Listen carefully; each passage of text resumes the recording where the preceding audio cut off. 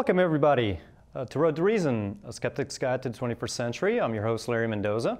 And I'm Rick Wingrove. So thank you for joining us, December 1st, 2013. The year's almost over. Time has certainly flown by. Wow. So we want to thank all our viewers for watching and keeping up with us for the last few months. So a couple of things. We have a great show today. We have Erick Cave from atheist.com. Erick has been active in the atheist community for quite a long time now. And so he's done all kinds of things from podcasts to websites to all kinds of things. And I met him back in the days of the Rational Response Squad. That's when I first met Erick. He went by the name of Jake Sage back then. So we're going to have on, and we're going to be talking about a few things. One of them being moderate versus fundamentalist theism, and a couple other things that he has. I think from atheist.com. He has some questions maybe that he can bring up and talk about. Yeah, and maybe some people can even call in. That would be great. Ask some new questions. And ask some questions, absolutely. Before we get into that, though, let me get some announcements out of the way. The first thing is, again, there's still issues over in the Philippines because of the hurricane over there, the superstorm that hit. I would urge our viewers to go to foundationbeyondbelief.org and see how you can help. They need help out there. So if you can go on that website and see what you can do to, they got all kinds of things you can do. The other thing is help us out here at the show. We do accept donations. We want to make the show better. You can send, obviously, donations to the Fairfax County Public Access TV station, and I think we have a graphic of that, of the address here in a minute. And if you cannot, if you don't have money to donate, you can certainly come to the station and learn how to work the booth back there. We need hands on deck. So I guess we don't have the graphic for the check, but you can check out our YouTube channel and see some shows and get the address there where you can donate. But also, by the way, if you watch this show, you see it's a lot of guys on here. We could use some female help on this show too. Sure can. So we can definitely do that. So anyways, okay. Well, having done that, excuse me. Oh, your mic. Sorry about that. Rick's mic was turned off. So hopefully. No, my mic is actually turned on. Nothing. Okay.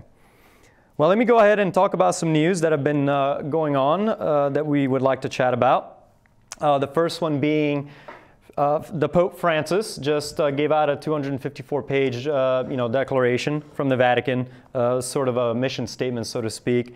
And one of the things that was interesting, this Pope has been somewhat controversial in a way for many reasons, but he's also been called fairly progressive.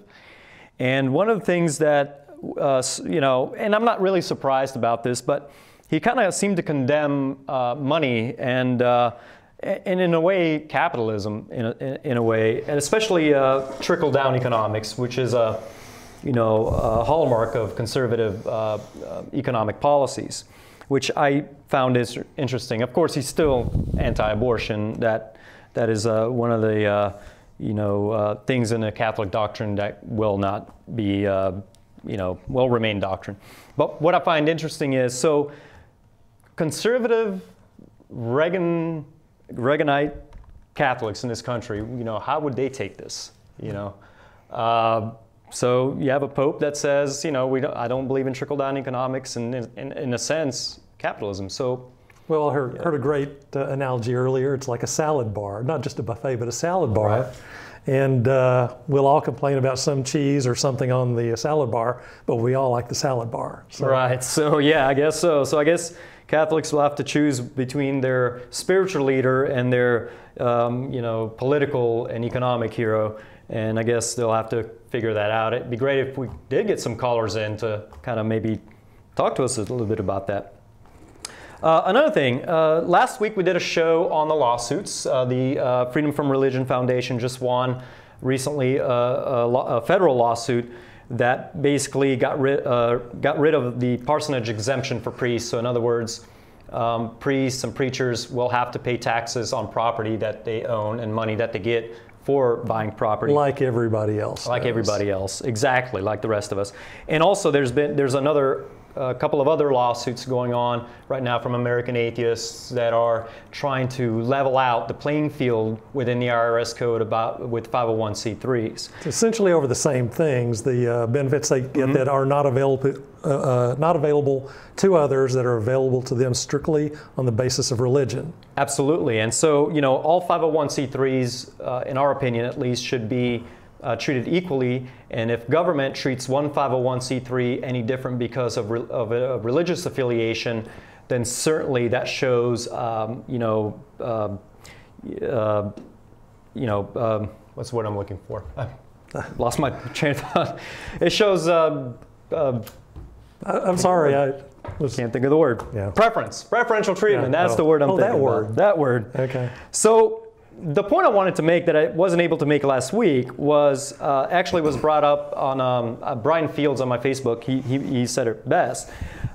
Christians should not be fighting or should embrace the leveling field and the fact that preachers need to pay taxes, basically because for no other reason than a biblical one. One of the Gospels, Matthew 22:17 through 22. Says, basically to summarize it, when some citizens went to Jesus and says, hey, should we pay to Caesar? And the saying was, they said he unto them, render therefore unto Caesar the things which are Caesar's, and unto God the things that are God's. So in essence, paying taxes is in the Bible, not just in the Constitution. So just wanted to bring that up. So they should be perfectly happy They should be perfectly happy to help out, showing That's right. a fair share. What That's could be right. fairer than that? Well, not to mention the fact that from a more serious context, churches pay. If churches were to pay their fair share of taxes, I think I forget what the exact number was, but it's in the billions of dollars. Billions. And basically, it's government subsidy, which clearly violates, in my opinion, the First Amendment. But not only that all those tax subsidies basically get pushed onto the middle class. Right. We pay for it, and by the way, it's not even in the Constitution that they should get these tax breaks. Right. That is a benefit, a privilege available to them on the basis of religion. One of those things that Congress is not supposed to do. Exactly, and so that's why these lawsuits are being filed. So anyway, so that's another thing, another piece of news that's been recent in case you guys missed last week's show, which you can also view, I think, at some point on YouTube. We post all of our shows on YouTube, by the way, once they air. So another thing here that was interesting, there was recently a study done that showed that religious people tend to be more charitable than non-religious, okay? On face value, that seems to be true. Religious people do give more to charity than non-religious people. But there's a caveat. Define charity. And as part of the charity, giving to your church is considered charity. And when you break that down now and you take away money given to churches as opposed to, say, feeding the hungry or whatever, the playing field levels out a bit, and actually there's not really much difference from non-religious than religious to giving to actual charities. Now, people can argue, well, churches give to charity, but really what I think the study found out is that what religion is, as any meme, it self-replicates, and one of the way it does that is it self-replicates by getting bigger and getting congregants of churches to give money, tithing to the churches. So yes, if you count that as being charitable, then sure. But in my opinion, I don't think that giving money to a church in order to grow a church is in fact a charitable giving. Well, especially not when a lot of tithe is by subscription now, so it's more or less mandatory. It's not even voluntary anymore in many cases. Right, and not just is it mandatory, but you're kind of, the church knows whether you're giving or you're not. And a prime example is a Catholic church, at least the Catholic church that I grew up in here in the States. They will send envelopes, self-addressed or with your name, and they send them for the whole month. So I thought you were going to say they would send people to your house, but they haven't done that yet. But that's Scientology. That's Scientology, and I think the Mormons. Yeah. But anyways, yeah, no, they do, and they know if you've been giving or you're not, and it kind of sort of compels you. You know, you feel bad. It kind of guilts you into giving money if you don't. At least with the Catholic Church, and in some churches, I think in the Protestant churches, Baptist, they require a 10% tithing or whatever the case may be. And that in no way satisfies the definition of voluntary. Right. Exactly. Or charitable. Or charitable, indeed. So one more piece, I think Rick has it, but I do want to talk about one more piece of news that I heard on NPR this past week. There's an organization called Zion Oil. Okay, it's owned by an evangelical Christian by the name of John Brown. And what this guy wants to do is he wants to go to Israel and dig for oil. And he went to Israel a few years back, had some kind of religious experience. And now what he's doing is that he's using the old map of the 12 tribes of Israel to try to locate where he can find oil. He believes that God has put oil in the ground in Israel for him to find. Now here's the kicker to all this thing. And the name in and of itself, Zion Oil, okay? Zion from Zionism. He's an evangelical Christian that supports Jewish Zionism and is part of the broader Christian Zionist movement. That's actually a political movement that is that they unilaterally support Israel in just about everything. They want Israel to return to its original 12 tribe states because of because of the eschatological endgame. That they think that once all Jews return to Israel, Israel gets restored, therefore Jesus comes down and the rapture begins and the end of days are here. Now what's interesting to me is this is an example of a for-profit corporation, an oil-making entity, and it is designed to make money. They have stakeholders, they have investors that want a return. Now, he hasn't found any oil yet, even though he's had this revelation from God that he was going to find oil, but he hasn't found it yet. The problem is he's looking at this old map of the 12 tribes, which encompasses not just Israel, but encompasses lands in Palestine, Syria, Lebanon, and some other countries where clearly, trying to dig oil for Israel there is going to be a major problem. I don't think this guy's going to be crazy enough to start digging in Syria or Lebanon, but certainly there's going to be some disputed lands in Palestine where he's going to be digging for oil. And of course, that's going to cause, I would imagine, even more bloodshed in that area. So, saying things could get worse. And things can get worse, and that's an American evangelical Christian that started an American company based on biblical, ideas. I'm going to have to look at the Bible again because I don't remember any of that. So anyways, and I think, Rick, you had a couple things, just right? a couple of local items. Beltway Atheists, Nova Atheists are having our 7th annual Festivus party on December 14th. You can go to Nova Atheists on Meetup or Beltway Atheists on Meetup and RSVP to come to that. That's open to the entire local atheist community except for about 3 people who know who they are. And you can also get that information and any other events in the area from Woody Lipinski, who has a very nice little weekly newsletter he puts out of all local atheist events. So look up Woody Lipinski. The other thing, I want to tip of that hat to one of our local people.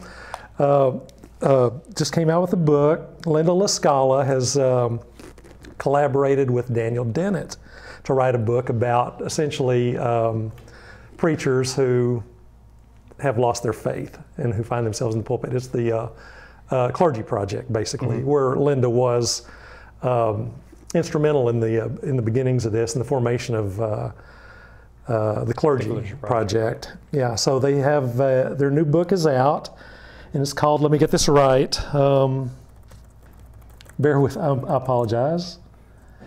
Caught in the Pulpit, Leaving Belief Behind by Linda LaScala. and Daniel Dennett with a foreword by Richard Dawkins. It's available on Amazon and Kindle. So anywhere you can buy check books, it out. I guess. Yeah. Anywhere you can get books, I Good. guess. So check it out, and that's all I've got local. Yep, good. So. No, that's good. Yeah, that's right. Forgot to mention Festivus. Yeah, and also, by the way, another word on Festivus real quick.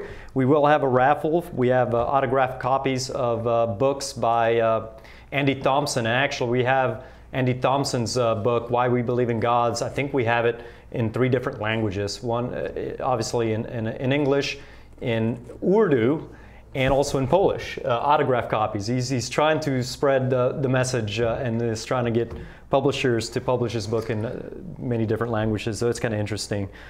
We also have a book from Peter Boghossian. We're going to raffle that off. Richard Dawkins is going to be donating some stuff, autographed, of course, and things like that.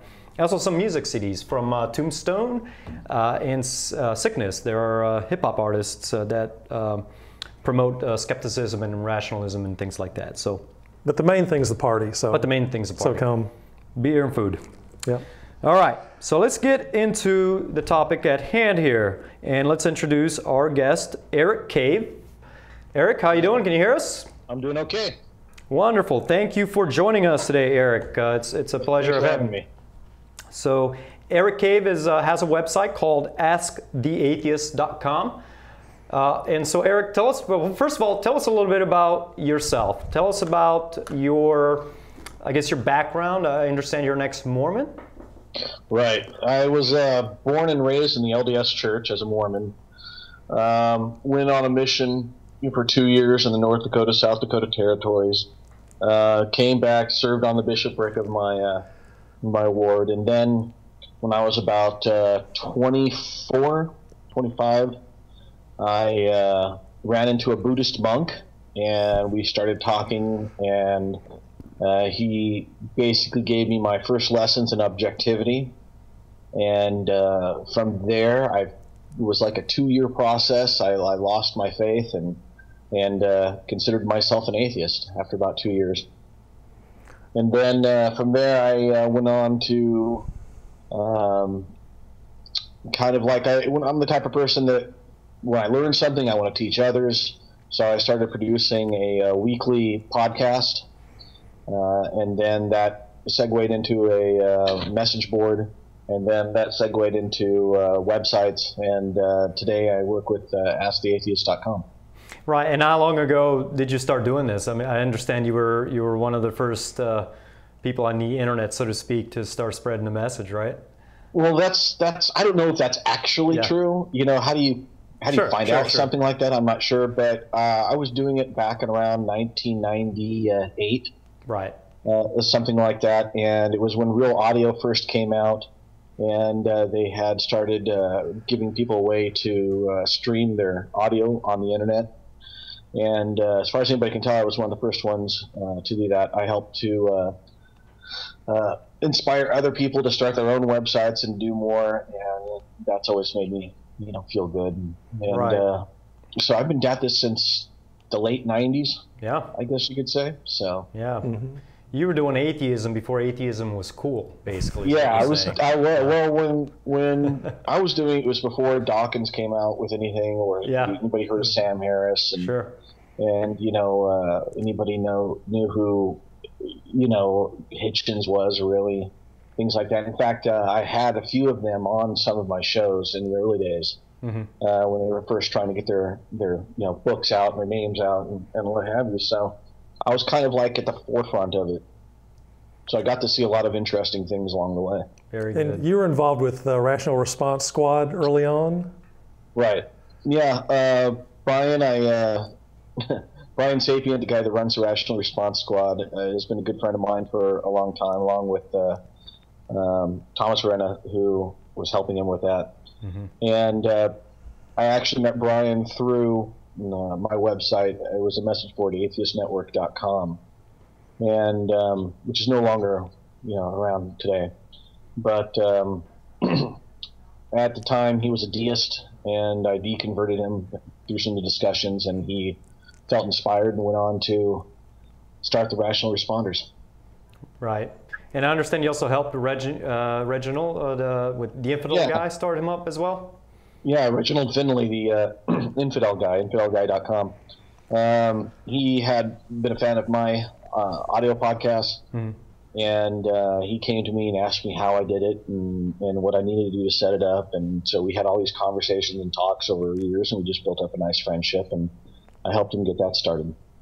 Oh, very good. Cool. So yeah, well, that's great. No, it seems like you've been doing a lot of good work for the atheist community and spreading the word, and that's the kind of commitment and people we really need in the atheist community, and I hope that carries on. I'll try my best. I'm sorry? So when did you start doing Ask the Atheist? I started doing that about 4 years ago, something like that. Yeah, about 5 years ago. And that came along because I would always get these emails from people asking me, what to do about this or what I thought about this. Some would be from believers, some would be from atheists. And I noticed a lot of these subjects weren't actually being talked about on, websites or message boards or what have you. These were kind of like personal things. So I took these and I thought, hey, this would be a really good website because these personal things kind of need to come out so that other atheists can relate to them, or maybe even other believers can try to relate to them. So I created atheist.com, got some help from Brian. He gave me some server space on the Rational Responders website. And then later on, he was having problems with his website, the server, so I started on my own, put it on my own server, and it's been on my own server ever since. And what we do is we get an average about 2 or 3 questions a week, and we put them up, and we give a response to them, and then we ask other atheists to come in and give their own responses, to the question. So the idea is that you don't just get one person's response, you get a bunch of people's response, and that will give you a better idea or maybe a broader spectrum of understanding. In fact, that's our motto for Ask the Atheist is no bashing, just understanding. So we try to create a level of respect and understanding between both believers and atheists. Right, and I think that's important. Atheists right now have built a reputation, I think, of being just Christian bashers. Sure. And to some extent that's been true, but not so much Christian bashers, but bashing the religion, not so much the people. Christianity bashing, but what's bashing and what is legitimate concern? What are legitimate questions? And criticism. And criticism, and many times that is called bashing when it's really not. Well, a lot of the times, my consideration of bashing is that when you're having a dialogue with someone, you're not really listening to their side, you're just waiting for your turn to respond. And a lot of times that's they'll pick on a certain phrase that a believer uses and or a certain fact, with quotations that they'll use. What they turn around they do is they just focus on that. They focus on what I call the fat of the argument rather than the meat. And a lot of believers do that, a lot of atheists do that. And that's when you start getting into the bashing, because then you're not really focused on getting the other person to understand. You're just trying to get to the point where you're trying to win the argument. Right. And I think that a lot of the times ends up being, either for the believer, it ends up being offensive, or even for the non-believer, if it's coming at his way, it ends up being offensive, and, people get upset. Right. Yeah. I think that there needs to be multiple approaches to activism. Absolutely. And I completely agree with you, Eric, that sometimes you need to have, to open up dialogue and to plant those seeds and to change people's minds. You need to be a little bit understanding, and I think that's a fair way to put it. On the other hand, I also think that the criticism of religion needs to be outspoken. It needs to be out there, and without being feared. And and we'll talk a little bit more about this actually when we get into the second half. We're going to go on break here in a minute, but that we should not fear criticizing religion because of fear of being called either Islamophobes or Christian haters or whatever the case may be. No, we should. hammer them where hammering is due, because some of what they're selling is not good for people in general. And so you have to criticize things that legitimately deserve criticism. Sure.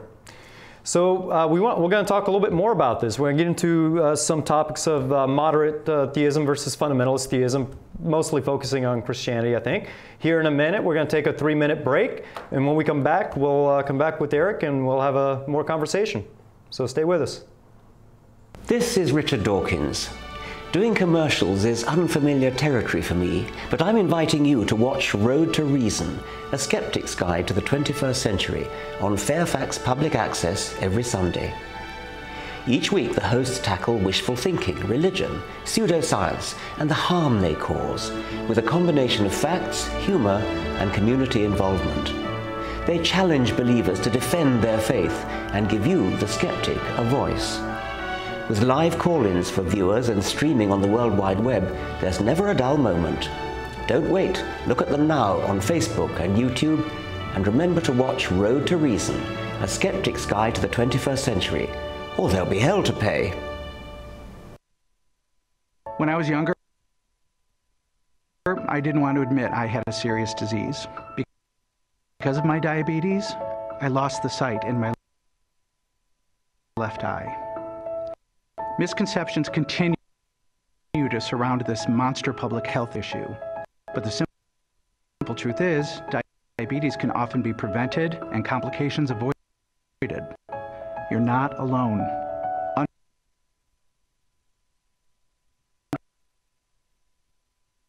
Understand the realities of diabetes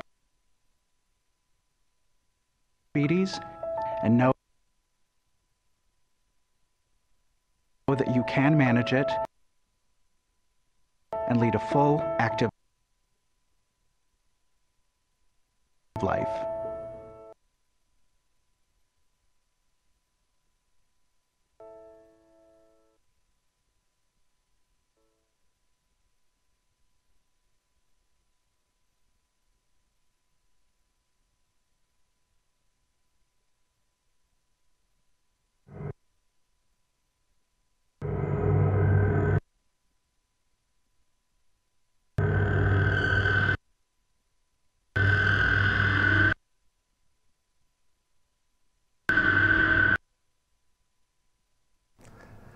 Well, trouble with the promos today, so well, we're back. So, good. Well, we're here having a conversation with Erick Cave of Ask the Atheist, and we're going to get into some interesting discussions here in a minute.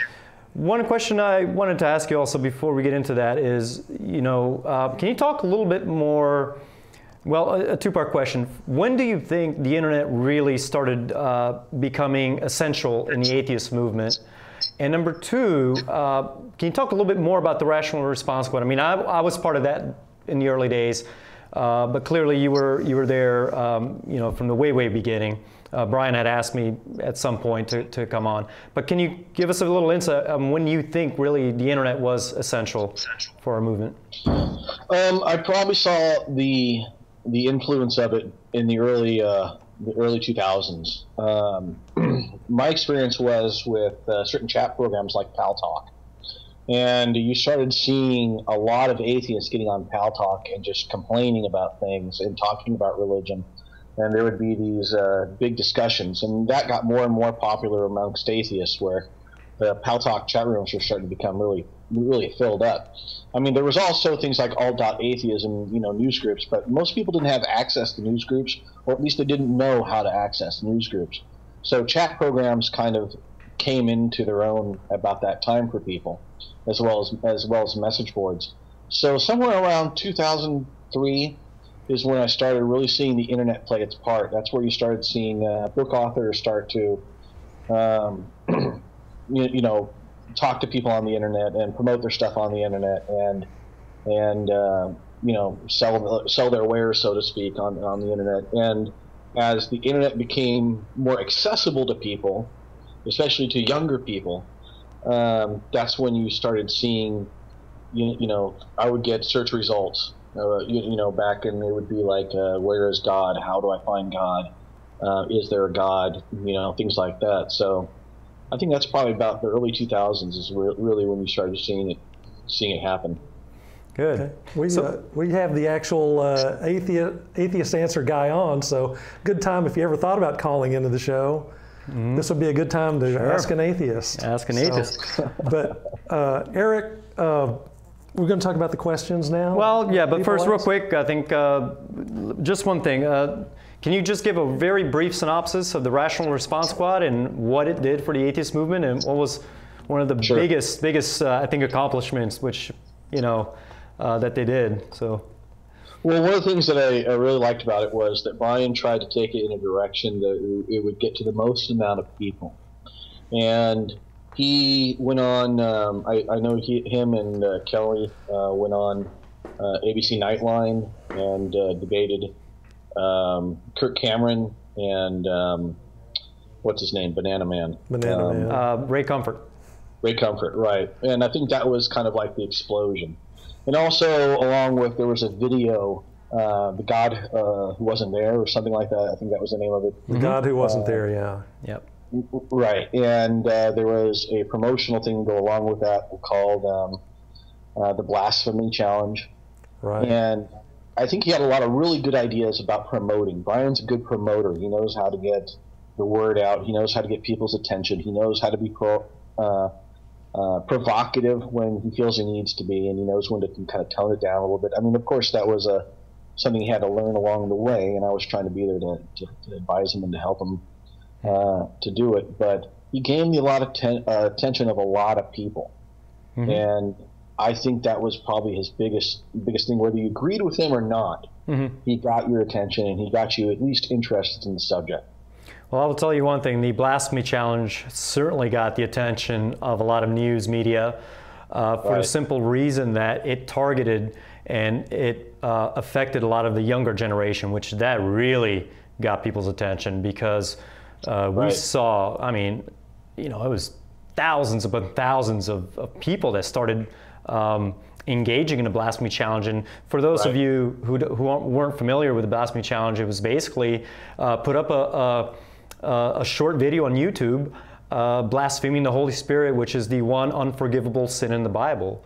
And you do that, you're pretty much, you secure your path to hell, essentially, is what that was. And so we had so many people. I mean, do you remember how many people, how many videos the Blasphemy Challenge? There were a lot. I mean, thousands, I believe. And I think one of the things is that shocked people the most was how many young people were taking the Blasphemy Challenge.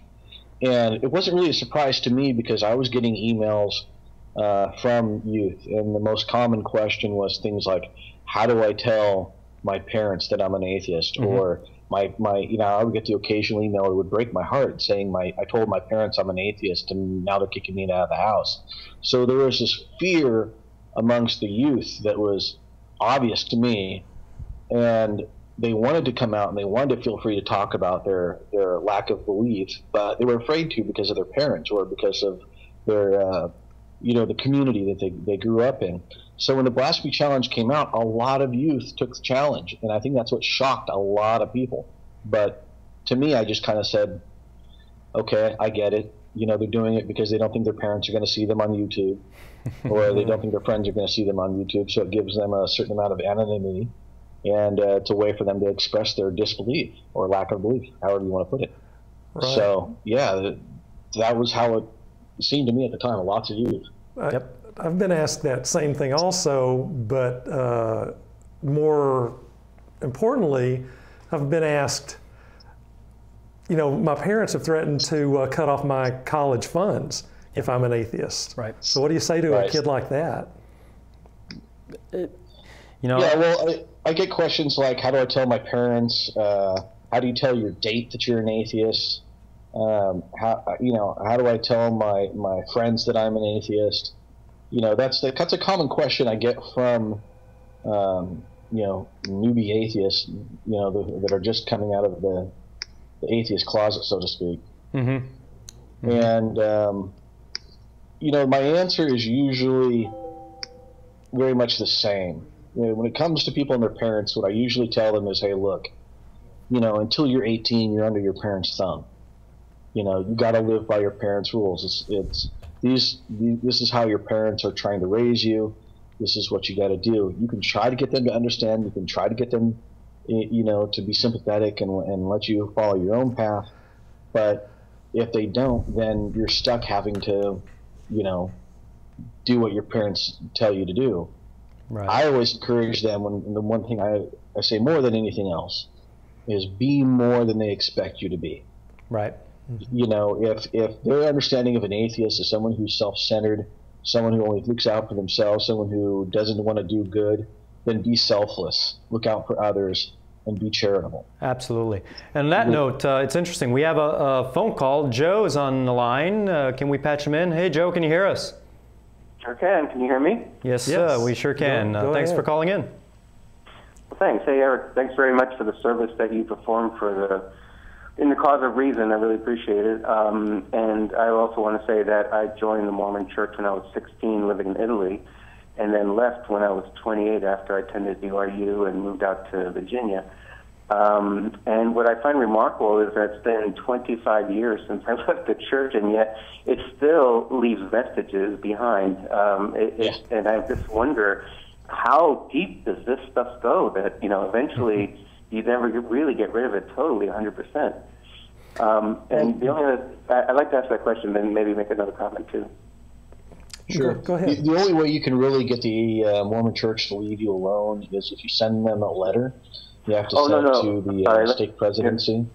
And you have to tell them that you no longer wish to be counted in the church records. Yeah, no, I think Eric, I think what he's trying to say is he's commenting on, you know, religion certainly impacts you very deeply in many ways, and when you try to leave the church, there's vestiges, as he says. I mean, an example that I have is in a Catholic, you know, you always have this what's called mea culpa, you know, this guilt that kind of sticks with you. And I guess the question that you're asking, Joe, is that how you know, how deep does it go? Correct? Oh yeah, it goes really deep. I mean, a lot of it is how we wire ourselves. You know, there are certain hymnals that if I hear them today, I get that feeling inside of me, that burning in the bosom, and you know that tingly feeling inside that as a Mormon you're taught to think that it's the Holy Ghost coming to you. You know, but now as I understand more of the psychological effects of group thinking and of how religion can get into your mind and how the mind is always trying to self-justify itself, that where these feelings actually come from. So yeah, I still experience some of those things, you know, to this day. And I don't, you know, the only thing you can do is just kind of like not pay too much attention to them so that they don't, you know, focus on you too hard. And just kind of accept that they're there, and by accepting that it still happens, it kind of starts to lose its impact after a while. Yeah, it's almost like quitting smoking. You know, sure, I still feel a little. Wow, okay, I remember feeling this way, but the impact isn't as strong as it used to be. But you make a good point there where you analogize it's a rewiring. It is literally you're rewired for it. What else did you have, Joe? And Eric, I do want to say that unlike most of my friends who did leave the Mormon Church as well, I did make it a point to ask for my name and my wife as well to be removed from the church's records. And it took some doing to finally get them to do that, but it was a sense of closure as well at the time. And in fact, one interesting thing that happened to me was that a year or so after I left the church, I was going for a top secret clearance, and I failed one question on the polygraph. They asked me to come back on the following Monday to take the polygraph again and think about why I had failed that question, perhaps. When I went back, I passed this time because they asked it in the right way. The question was, have you ever committed a major crime? And I failed that question, and I went back and said, the only thing I could think of is that about a year ago I left the Mormon Church, and I'm still feeling a lot of guilt over that. So they re-asked the question with that in mind, and I passed. Yeah. Wow. That is very interesting. And Joe, we want to thank you for calling in and sharing that with us. And that is very interesting, exactly, because it is essentially a rewiring of the brain. It is essentially, you know, how you think about your whole worldview. And sometimes something that you consider it to be a crime is not really a crime, but that's how your brain thinks. And then, of course, there's the physiological effects that come with that, which is why, you know, you fail the polygraphs. So that's very interesting. But, well, thank you for calling, Joe. Erick, let's move on to kind of one of the topics I did want to talk about, and maybe it can tie into a little bit in your website. But I want to talk a little bit about moderate versus fundamentalist, and let's take Christianity, for example, although we can certainly talk about other religions as well. Sure. So, you know, right now, there actually has always been this idea of moderate Christianity versus fundamentalist Christianity, and even amongst atheists, they debate these issues that maybe we shouldn't be so harsh in Christianity because there's a lot of moderates out there. We see the same kind of thing with Islam, you know, people that will say, well, you know, you're being, you know, stereotypical and Islamophobic by criticizing Islam. Not all Muslims are like that. Not all Christians are, you know, Bible thumping. So I want to talk a little bit about that because I think it's important for people to understand. I can tell you why I think that happens. What's that? Well, I think what you're seeing in Islam today is what you saw in Christianity around Gutenberg's time when he started mass producing the Bible. When people had access to the Bible, you know, before people didn't have access to the Bible was only read to them by their priests. But when people started having access to the Bible, was able to read the Bible for themselves, they found that there were certain things in the Bible that they didn't like. And so that's where you started to get your offshoots, so you started getting your different sects. And each sect interpreted the Bible in their own different way, according to the things that they didn't like and the things that they did like. And after a while, Christianity, which was this very, you know, this religion of taking over things and you know, bringing things into themselves, like they would take over a lot of the pagan holidays and things like that. What you started to see was you started seeing them more lean towards, oh, you know, we're not all about the carry the sword part. We're more about the peace and love part. Ignore the part of the Bible that says, you know, go and kill these unbelievers. We're not really about that anymore because we don't like that. And I think now in Islam, as you're starting to see the Quran more produced, where people are able to read the Quran for themselves, study the Quran for themselves, which until really the last 40 years, they weren't able to do. Mm-hmm. And now as you're starting to see that, you're starting to see the Muslims come out and say, you know what, ignore the part about, you know, the kill the unbeliever. That's not how we view it. We don't see it that way. Again, you know, you make a good point there, and it's really, you know, the analogy that Rick made earlier about the salad bar.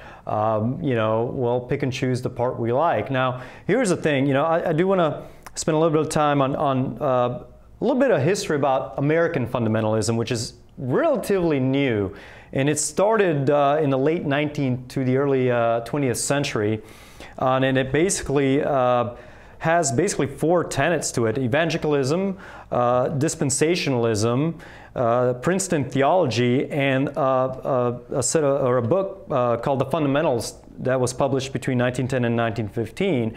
And these are all kind of a response to liberalism and modernism in the church. And it was back during the Great Awakening, the First Great Awakening, the Second Great Awakening, these tent revivals during the 18 and 19 and early, you know, that's when really all this biblical literalism started. And it propelled, I think, what we see today. It was the beginning of a political movement, and which is why I think we see fundamentalists putting a lot of money into politics these days, which is more so important why we need to have lawsuits from secular organizations to kind of fight that. But, you know, just real quick, just to give some definitions to what I was talking about, evangelicalism emerged in the revivals of the first and second Great Awakenings in America and in England between the period of 1730 and 1840. And it derives from a couple of things: Pietism, Presbyterianism, and the vestiges of Puritanism, I believe, is where this evangelical form of religion came about. And, you know, that mixed in with something called dispensationalism, which is a new interpretation of the Bible that developed in the 1830s, mostly in England, which divided time into several different stages called dispensations. which were seen as stages of God's revelation. And I think at the end of each stage, according to this theory, God punished humanity for having been found wanting in God's testing. In other words, and things like, you know, the secularism, the growth of secularism, moderanism, liberalism, all these things we're seeing from the fundamentalists as a kind of a dispensational time period. And so, of course, you know, that's where this whole idea of the rapture and Jesus coming back and Christ's return in Armageddon kind of came from. But also, Princeton theology, this is another tenet of this, which is the doctrine of biblical inerrancy, which is one of the big things that we see in fundamentalists is biblical inerrancy. And of course, that's all kind of put together in these a series of books, or at least a publication called The Fundamentals, which has the inerrancy of the Bible, the literal nature of biblical accounts. In other words, you know, these things actually happened historically, whatever is in the Bible, and the virgin birth of Christ, as well as the bodily resurrection, physical return of Christ, and of course the substitutionary atonement of sins, of Jesus dying on a cross. Now I think this kind of sums up a little bit fundamentalists and what they are in this country today. Now I want to talk, okay, fine, you want to buy into that idea, that's a fundamentalist view. Modernists or moderates, what are they really, and how do they differ from fundamentalists? Can you maybe talk a little bit about that, Eric, in your opinion? Well, I really think that there's a gray line that's there between moderate and fundamentalists. I mean, the simple answer is to give that a moderate is someone who isn't outspoken about their beliefs, and you know, they're more quiet and reserved to themselves. But at the same time, it's the moderates that help to allow the fundamentalists to be as loud as they are by, you know, not speaking out against them. You know, for instance, a great example would be Westboro Baptist Church. Mm-hmm. You know, very fundamentalist, very evangelical.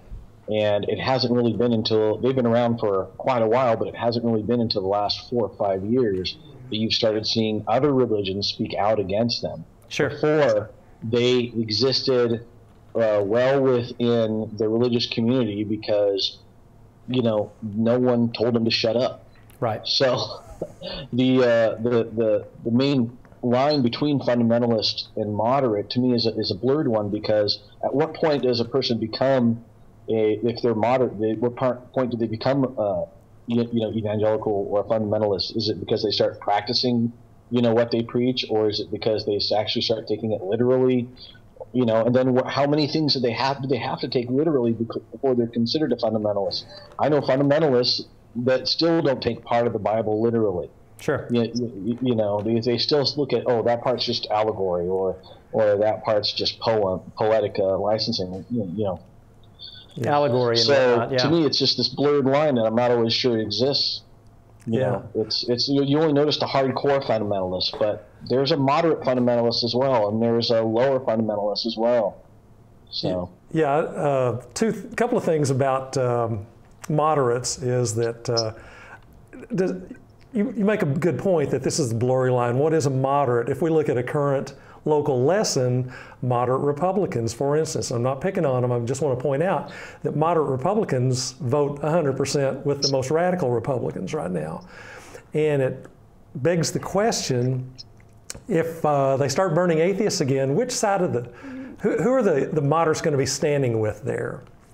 So, right. So what does moderate really mean? I think, yeah, exactly. But I think one of the important points to take out of this, and I agree with Sam Harris when he talks about moderates. And there's, according to Sam Harris, there's 2 myths that keep faith beyond the fray of rational criticism. And I think that's the important point here about moderates, is that they will stop you from criticizing religion in general, because they say, wait a minute, you know, don't criticize the religion, because, you know, it's the crazy people that are doing all the crazy things in the name of religion, not the religion itself. But they share exactly the same core beliefs as those people who blew up the clinics. Absolutely. And so I just want to kind of reiterate what Sam's response to these is like. There's, okay, so these 2 myths now keep faith beyond the fray of rational criticism, and they seem to foster both religious extremism as well as religious moderation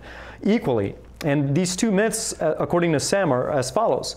Most of us believe that there are good things that people get from religious experience, religious faith, like strong communities, ethical behavior, spiritual experience, that cannot be had elsewhere. In a second myth, he thinks, many of us also believe that the terrible things that are sometimes done in the name of religion are the products not of faith per se, but of our baser natures, such as greed, hatred, and fear, for which religious beliefs are themselves the best, if not the only remedy. And then taken together, these myths seem to have granted us perfect immunity to outbreaks of reasonable discourse on religion. Right. And I think that says it right there. So, in essence, moderate religions sort of give the platform for the fundamentalists to stand on. And I think that's a very interesting perspective. The moderates will protect the fundamentalists because the moderates don't really know how or want to defend their faith. And they know that the only people out there that are really defending their faith, even if they disagree with them on some points, are the fundamentalists. Most moderates, they don't really know that much about their own faith. Mm-hmm. So when you challenge them, they don't really know how to respond. And they'll even look to fundamentalists for the responses. I talk to moderates on asktheatheist.com who are trying to study their own religion, and they're not studying their religion from other moderates. They're studying their religion from the fundamentalist evangelical people. Right. And as Rick mentioned earlier, at the core of all religion, whether it's Christianity or Islam, the holy books are the holy books. And whether you're a moderate and you accept, say, other religions, the fire veil has been stoked because your doctrine, whether you care to believe it or not, says that if you are not saved by Jesus Christ, in the case of Christianity, you are going to hell. I mean, there's no other way to put it. And that's a lot of moderates consider that a very fundamentalist viewpoint, although it's doctrinal. I mean, I don't see any other way to really separate that from the fundamentalists. This is pretty heavy stuff. Mm-hmm. I want to ask the atheist a question that really has perhaps more relevance to many atheists, and that is, how do you tell your date you're an atheist? Yeah, that was actually a question that was asked a couple of weeks ago on the website, and there was a guy that said, "Hey, I live in a very ultra religious area, and I go to church, and but I don't really believe, and whenever I go on a date with a girl, the girls are usually very religious, and the one thing they ask me is, where do I go to church? And how do I tell them, that I'm an atheist?" And my advice to them to this person was basically, I talked about what's called in sales is the boat strategy. And the boat strategy is the idea that if you can get the other person to think that you're in the same boat that they are in, they will be more open to listen to you. And if you just tell a person not straight out, "Oh, I'm an atheist," they're going to bring up their own judgments. They're going to bring up their own, idea of thinking. So what you have to do is you have to create the idea that an atheist isn't a bad thing without actually bringing up the word atheist. So you can use, other words, non-believer, or, if you want to, humanist, and that will start a discussion. And that's what you really want to do. You just don't want to drop a big bomb of a word on a person who is going to prejudge it. What you want to do is you want to say, "Hey, I don't have a church yet." And they'll think, "Well, why don't you?" And you can say things like, "Well, I think this way, and I have a problem with this, and I have a problem with that." And that person will come up, "Well, what do you think about this?" And you'll start a dialogue. You'll start a discussion. And by starting a dialogue and starting a discussion, you get that person to relate to you more, rather than if you just drop a heavy bomb of a word on them, So that was my advice to that person is to get them into a discussion about it first. Make them think that, they have questions too, you have questions too, so you're not really that dissimilar. Mm-hmm. Right. You know. Yeah, I've probably did it wrong. I've been married twice, and both women, on the very first date, I just told them, look, I'm an atheist. I guess I was figuring, let's get this out of the way. Let's not waste any time on this if this isn't going to work. Right. And they both ended up marrying me. You know, I think it depends on the situation. Even going back to how do you come out to your family with your, you're an atheist. I think it definitely has a lot to do on the dynamics of your family. And how open they are to new ideas, and you can gauge that. Oftentimes, it might be better just to keep it to yourself for the time being until maybe you move out of the house. It depends on of course, it all depends on the family, and every person and every family is going to react differently to this idea, just like any date would, sometimes starting a dialogue is the best way to do it. It's just not appropriate to tell certain people. Like someone wrote in and said, hey, most of the people in my family know that I'm an atheist, but I can't tell my grandmother that I'm an atheist because I think it would just like break her heart. Break her heart, right. And my response was, well, then don't tell her. I mean, It's obviously not appropriate to tell your grandmother because you don't want to cause her any kind of pain. Well, I will tell you one thing, and this is kind of a personal story that I'm share here. When I went to Italy a few years back, my aunt was dying of pancreatic cancer, and she was literally on her deathbed. And the one thing she said to me was, don't worry, because God loves us most when we suffer. This is on her deathbed. And I had to literally leave the room because I could not help but burst out into tears, because it's just such a horrible thing. But what do you tell a person at that point? That's what they have to cling on. And it was very tough. It was very difficult thing to do. So it depends, again, on the dynamics and what's going on. It does. And I mentioned earlier, what do you tell somebody that's about to go to college if their parents want to cut them off if they're an atheist? I have reluctantly told some people, just don't tell them. Do not destroy your future over this one point. There's plenty of time. Deal with it later. Yeah. And there will be a right time. The analogy I always make is, look. So Eric, we got literally like about 20 seconds. 20 seconds left. So real quick. Go ahead. Sorry. No, go ahead. Make your point. No, just what I usually tell them really fast is that there are a lot of things that we don't tell our family and our friends because it's not appropriate. If you're into tying up people with string of frogs, you don't tell them that because they might not look at it the right way. Right. So, sometimes it's just not appropriate to tell people what your religious belief or non-religious belief is. Thank you, Eric. We got to go. We're out of time. But thank you very much for joining us. Maybe you can come back on. Obviously, we just touched the tip of the iceberg here. But thanks for coming, and thanks, everybody, for watching. And we'll see you next time.